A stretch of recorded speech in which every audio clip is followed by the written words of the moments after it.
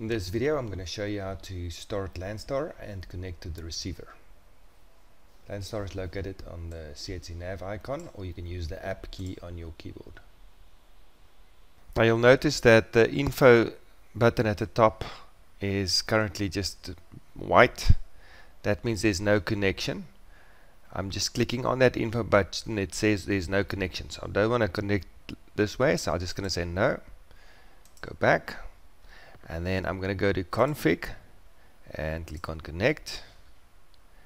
And usually if you look at the serial number at the bottom of the receiver, it should match what you have in the list. If it not, just press the Bluetooth button and choose the correct Bluetooth. In this case, that is the correct one. There's only one for this device or this setup, and just press the connect button.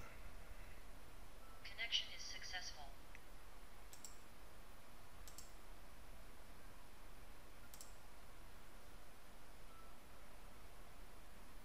At this point we will also set the work mode, so we'll go to work mode,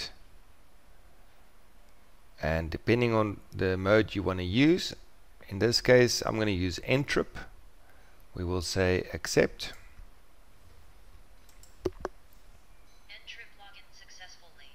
I don't need to see the confirmations. What I look for is the PDA button at the top turns orange and you've got the two arrows running.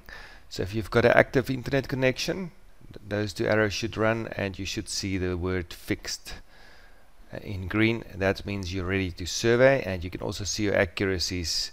The H and the V value are quite low depending on the clearance and satellite availability. My receiver is currently obscured by a tree, but usually it should be about 2 centimeter accuracy.